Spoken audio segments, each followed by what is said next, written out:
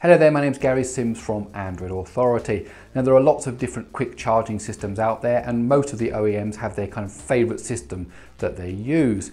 Now recently I had the chance to review the Oppo F1 Plus. Now the Oppo F1 Plus uses Oppo's own VOOC fast charging system and I thought it would be good if we took a deeper dive to see how VOOC works.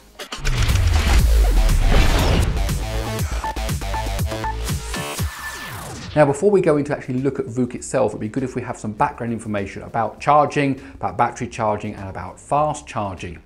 Now we all know that we use our mobile phones during the day, the battery gets depleted and then when we get home or whenever we plug our phone into a charger and the charger recharges the battery, and what it's doing is it's taking electricity from your house supply and it's converting it to the right levels and putting it back into the battery.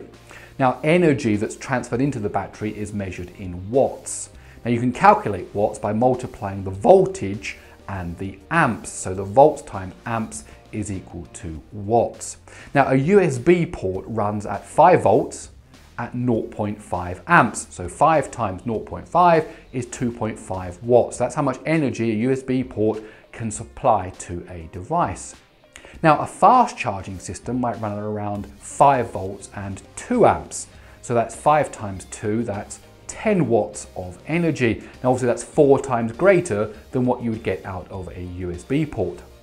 Now a quick charging system would run maybe at 9 volts. So the voltage has gone up from 5 volts now to 9 volts, but at a lower current, maybe 1.67 amps. And 9 times 1.67 will give us around 15 watts.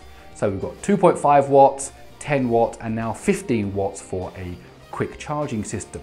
Now VOOC is a bit different. It still runs at 5 volts, but now it runs at 4 amps and 5 times 4 gives us 20 watts of energy. So the VOOC charging system can run at 5 volts, but yet still deliver 20 watts of energy to your battery. Now the other thing to quickly understand is that batteries are charged in 2 stages. First of all, there's a charge up to around 80%. And that can be done at high power, can be done very quickly. And then there's the trickle bit at the end, which tops up the battery to 100%, and that's at a much lower levels of energy. That's the 80% to 100%, so stage 1 and stage 2. And that's why a lot of phone manufacturers talk about how quickly they can charge to 80%, or 30 minutes of charging will get you to 75%, or 30 minutes of charging will give you another 8 hours of battery life, because they're talking about that first stage of charging, which is very quick, very high power. Now when I reviewed the Oppo F1 Plus, I was able to see how quickly it charges. Now this particular phone has a 2850 milliamp hour battery and it can go from 0 to 75% in just 35 minutes. In fact, it only takes 45 minutes to go from 0 to 90%. Now up to 90% under VOOC, particularly on this phone, is all part of that stage 1 charging. Lots of energy and it happens very quick. But to go from 90% to 100% takes an extra 24 minutes, which means the overall charging time is 1 hour and 9 minutes. Now your average phone will heat up by about 8 degrees, even as much as maybe 11 or 12 degrees while it is charging. But the thing about the VOOC system I discovered is that actually the temperature rise is actually quite small.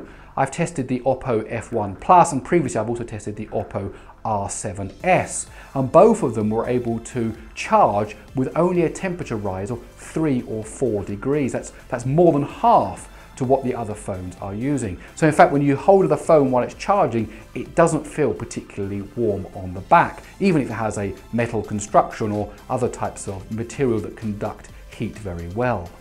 Now maybe you found yourself in the situation where you wanted to watch a film or play a game on your mobile phone, but the battery is quite low and you know that if you start, the battery isn't going to last until you get through to the end. So of course what do? You just plug the phone into the charger and that's quite normal.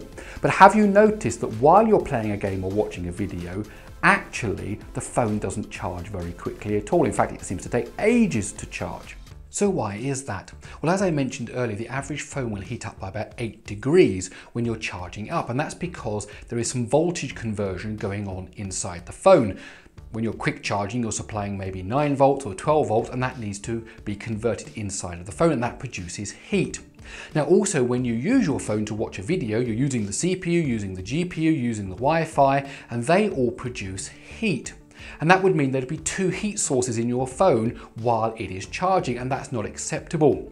Therefore, what most smartphones do is if they are being used while they are charging, they drop from quick charge mode down to normal mode and therefore reduce the amount of heat that's being produced. But as a result, they take longer to charge. Now, the amazing thing about the VOOC charging system is that actually you can watch a video while charging and the phone still charges at exactly the same rate as it charges when the phone is off. So for example, on the Oppo R7S, it takes 81 minutes to charge it from 0 to 100%. And it also takes 81 minutes to charge it from 0 to 100% while you're watching a video on the very same phone. So that's really quite impressive. So what we're going to look at now is I've got 3 phones here, the Oppo F1 Plus, the Huawei Mate 8 and the Galaxy Note 5, and we're going to see how they go watching a video while charging from a very low battery rate for half an hour and see where we get to. Okay, so here are my 3 test phones. Here at the top I've got the Huawei Mate 8, here is the Oppo F1 Plus, and here is the Samsung Galaxy Note 5. Now I've run down all the batteries to around 5%, and we're going to charge these while streaming a video over YouTube. I'm also going to be monitoring the temperature of the phones as we go along. So let's just check the initial state of each phone before we start charging. So here we have our Galaxy Note 5. And let's just check the battery on that. The battery on that at the moment is 4%. Now let's just check the temperature on the back of this. So I'm reading 20.1 degrees on that one. Now let's go to the Oppo here. Let's just check the temperature, the battery on this one is also at 4%. 20.7 degrees. And finally here, the Huawei Mate 8. And then we can see the battery is at 5% on this one. And let's just check the temperature. That one says 22.8 degrees. Okay, and now we'll connect up their chargers to them. And we'll see how the battery charges after 30 minutes.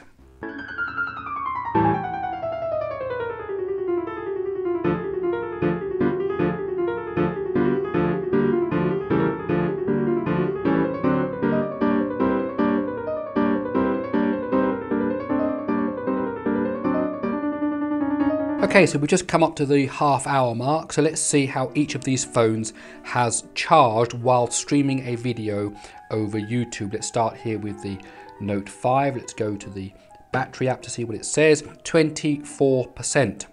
Okay, let's go over to the Huawei Mate 8. Let's look at the battery app. 31%. And finally, let's look here at the Oppo F1 Plus. And that has reached 68%. So 24%, 31% and 68% while streaming video. Now, as you saw, I also measured the temperature during that charging cycle there of 30 minutes. And I'd like to tell you that the Note 5 went up by 8.8 degrees while it was charging and watching a video. The Mate 8 went up by 8.2 degrees while it was charging and watching a video. And the F1 Plus went up by 10.7 degrees while it was quick charging and watching a video.